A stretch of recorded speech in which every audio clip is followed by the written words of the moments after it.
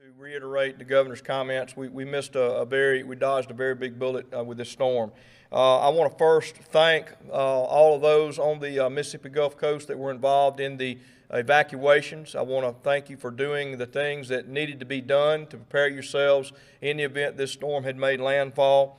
The events that the Emergency Management Agency has taken over the last few days, I do not consider that a waste of time or effort at all. These were good events, a number of things that we've fleshed out and worked through that are all good results. I will tell you that we will be doing this again.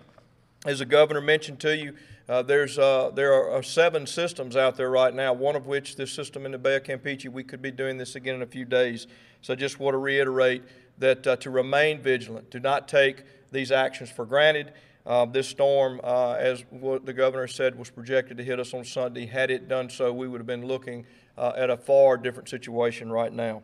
We're going to continue to remain vigilant and watch these systems and storms and be prepared. We are only just over halfway through hurricane season, so we've got quite a ways to go.